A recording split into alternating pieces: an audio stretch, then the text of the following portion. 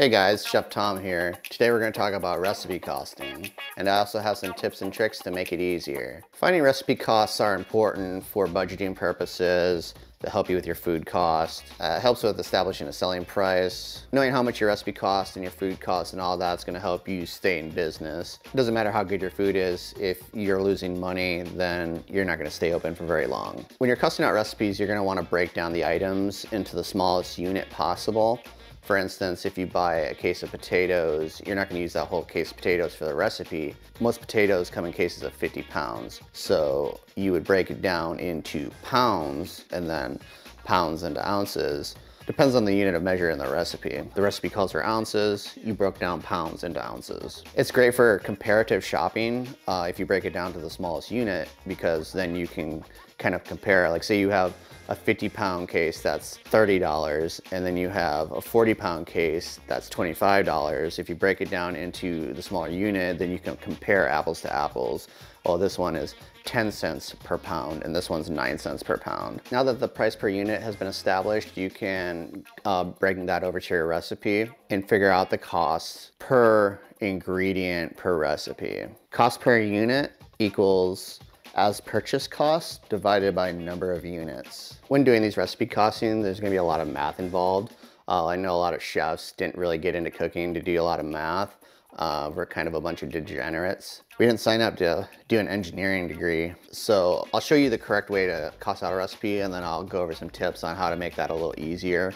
Because after doing a bunch of math and trying to wrap your head around a lot of these numbers, your brain can become mush. Sometimes you need to step back, take a break, double check your numbers to make sure that they make sense. Sometimes if you're just typing in a bunch of numbers and you're just hacking away at a bunch of numbers, you kind of lose sense of the bigger picture. Take a break, step back, look at the cost of each item, make sure that it makes sense. Also, understanding how much the ingredients cost in each recipe will kind of give you more of a respect for those ingredients. Be like, wow, I didn't realize asparagus was so expensive. Like one bunch costs this much. I didn't realize that. You kind of have a visual representation of what the cost is.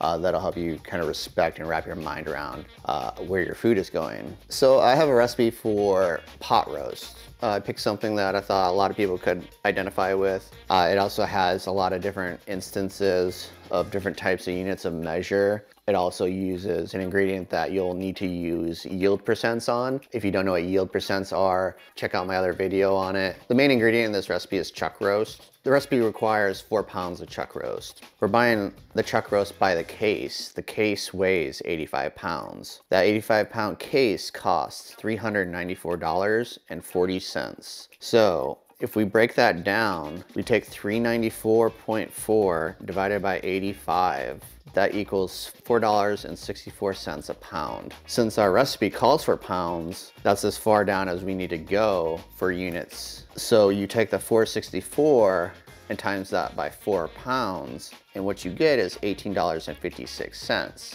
But you had to clean the chuck roast, so you need to figure in the yield percent for that. The yield percent for chuck roast is 85%.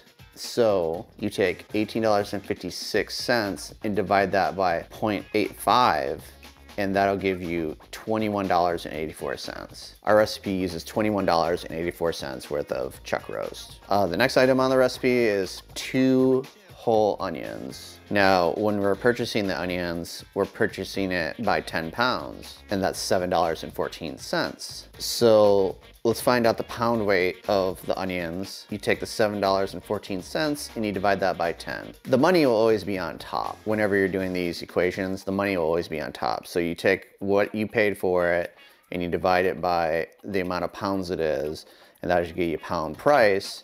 And then you take that pound price and you divide that by 16, because there's 16 ounces in a pound, and that'll give you an ounce price. So $7.14 worth of onions divided by 10 will get you 72 cents per pound of onions. Now, when you're doing these equations, I would always round up. You don't want to round down because you're trying to get back the cost of your ingredient price. So if you round down, you'll be losing money. You always round up. So $7.14 divided by 10 pounds equals 72 cents per pound. You divide 72 cents by 16 ounces, and that equals 5 cents per ounce. Now this is where it gets a little tricky, and the book of yields will really help you out here. It says here that a large onion weighs 13.7 ounces each. So if we take that 13.7 ounces and times that by 5 cents, that'll give us a number, and then we times that number by 2, and what we get is $1.24. Our recipe has 2 onions, and those 2 onions cost us $1.24. Next on the recipe is 10 cloves of garlic. We're buying garlic in 5-pound bags. That 5-pound bag costs $15.62. So if you take $15.62 divided by 5 pounds, that equals $3.13 per pound. You divide that by 16, and that equals 19 cents per ounce. The book of yields says that 1 clove of garlic weighs 0.18 ounces. And since our recipe calls for 10 cloves of garlic, that's a grand total of 1.8 ounces of garlic cloves. So we take that 1.8 ounces of garlic cloves and times that by 19, and that gets us 35 cents. There's 35 cents of garlic in our recipe. Next on the recipe is 1 pound of Yukon Gold potatoes. We're buying the Yukon Gold potatoes by an 8-pound case. That equals $4.68. You take that $4.68 divided by 8, that gives us 59 cents a pound, and we only need 1 pound of Yukon Golds for the recipe, so that is 59 cents for the Yukon Gold potatoes in our recipe. Next up we have 5 carrots. We're buying our carrots by the 5-pound case. That equals $3.28. You take the $3.28 divided by 5. That equals 66 cents per pound. Okay, so the book of yields says that each carrot weighs 5.5 ounces, and there's 5 of those, so that's 27.5 ounces total. So we're gonna take that 27.5 ounces of carrots that we have, divide that by 16. That'll give us a pound weight of what we have. 27.5 ounces is the same thing as 1.72 pounds. So we take that 1.72 pounds and we times that by 66 cents, and that'll get us $1.14 of carrots for that recipe. Next up is 2 celery stalks. We're buying the celery by 1 bunch. That's $1.64. Consulting the book of yields, it states that there are 10 stalks of celery per bunch. The book of yields is basically getting these numbers based on a lot of testing. They'll do a lot of every ingredient, and then this is what the averages are. So all these numbers that are in the book of yields are just averages of a lot of years of like kitchen work. So they took 100 heads of celery and found out how many stalks are in each of them, and then the average was basically 10 stalks. There might be 12 here, there'd be maybe 9 over here, but it averages out to 10 stalks per celery. And that's how the book of yields works. So 10 stalks of celery per bunch, take $1.64 divided by 10 stalks equals 17 cents per stalk. Our recipe calls for 2 stalks, so we take that 17 cents times 2, and that equals 33 cents. There is 33 cents of celery in our recipe. Next item is red wine vinegar. Recipe calls for a 1/4 cup. We bought our red wine vinegar in 1 gallon. That was $18.99. You take that $18.99 divided by 128. That'll tell us the fluid ounces. There's 128 fluid ounces in 1 gallon. So that equals 15 cents per fluid ounce. And since there's 2 fluid ounces in a 1/4 cup, we're gonna take that 15 cents and times it by 2, and that equals 30 cents. There is 30 cents worth of red wine vinegar in our recipe. Next up, we have Dijon mustard. Recipe calls for 2 tablespoons. We bought our jar of mustard. It was an 8-ounce jar. That's 8 ounces by weight, not to be confused with fluid ounce. So that 8-ounce jar costs $3.29. We divide that by 8 and we get 42 cents per ounce. The book of yields states that 1 tablespoon of Dijon mustard weighs 0.53 ounces, and you times that by 2. So 2 tablespoons weighs 1.06 ounces. 1.06 times our 42 cents equals 45 cents. We have 45 cents worth of Dijon in our recipe. Next up, we have brown sugar. Recipe calls for 1 tablespoon. We bought a case of brown sugar, 12 2-pound bags, and it equals $19.68. So if we divide the $19.68 by 12, we get $1.64 per 2-pound bag. You divide that by 2 to get the pound weight. That is 82 cents per pound. You divide that by 16 to get the ounce. That equals 6 cents per ounce of brown sugar. Now that we got the cost, we need to break it down. So the Book of Yields states that 1 cup of packed brown sugar is 7.75 ounces per cup. You divide that by 16, because coincidentally there's 16 tablespoons per cup. Funny how that works out. So you divide that by 16, and then so 1 tablespoon weighs 0.49 ounces. So if you take that 6 cents per ounce and you times it by 49 cents, then you get 3 cents. We have 3 cents of brown sugar in this recipe. So next up we have dry thyme. The recipe calls for 1 tablespoon. We bought our thyme in a 16-ounce container that cost $10.25. You take $10.25 divided by 16 because there's 16 ounces in a pound, and you get 65 cents an ounce. The Book of Yields states that 1 tablespoon of dry thyme weighs 0.1 ounce. So if you take our 65 cents per ounce times 0.1, that equals 7 cents.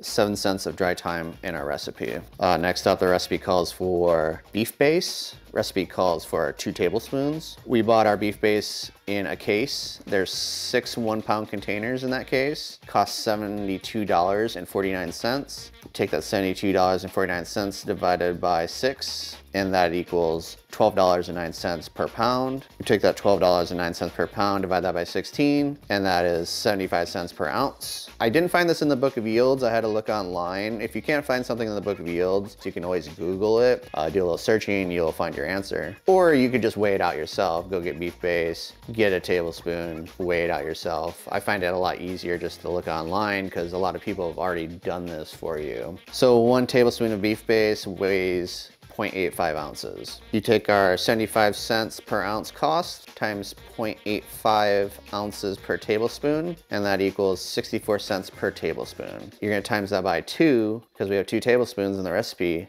and that's $1.27. $1.27 of beef base in our recipe. So next up we have kosher salt, 1 tablespoon for our recipe.